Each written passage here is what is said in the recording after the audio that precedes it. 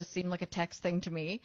And yes, she called and was very upset. So Kaitlyn Bristowe has gone on a podcast and talked about her rift with Tayshia for the first time. So Kaitlyn and Tayshia hosted 2 seasons of The Bachelorette together, Katie's and Michelle's. And Tayshia was the Bachelorette who ended up with Zac, but they broke up. And since New Year's of this year, Kaitlyn has been seen with Zac, and it seems like they kind of are dating. So a lot of people thought it was weird that Kaitlyn would date Tayshia's ex because they were coworkers, were they friends? But what Kaitlyn said on this podcast is that her and Tayshia were never really friends, and she knew that Tayshia never really liked her. So when Kaitlyn started dating Zac, she texted Tayshia, and Tayshia called her very upset and says, "I always knew you were a bad person, and this just confirms it."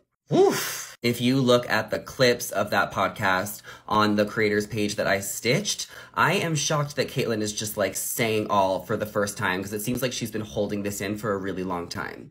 I want to listen to the full podcast before forming an opinion, but I do understand why Tayshia would be bothered that she's dating Zac, but I also understand why she should be unbothered. Let me know what you guys think in the comments below.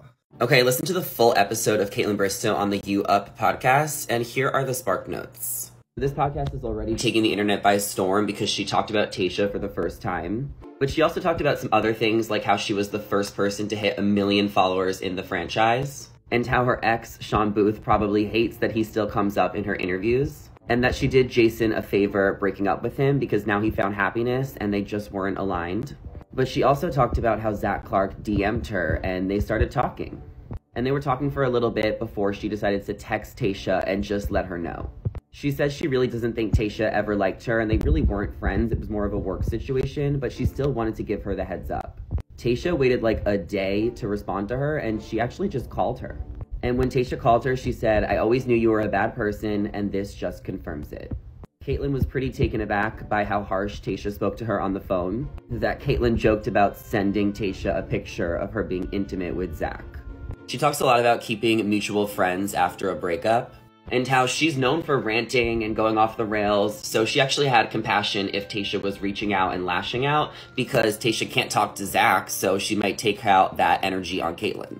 She said her and Tayshia went to 2 weddings together, and they actually just ignored each other, and it felt mature and cordial, and that if Tayshia ever reached out to her to apologize for speaking to her on the phone that way, she would be like, "Hey, no worries, let's just get a drink and move on."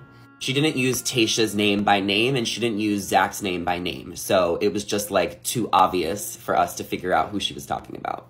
Tayshia has never talked about this situation online before. She never talks about Bachelor Nation online, so it'll be interesting if Tayshia ever decides to tell her side of the story, hopefully in a memoir tell-all book.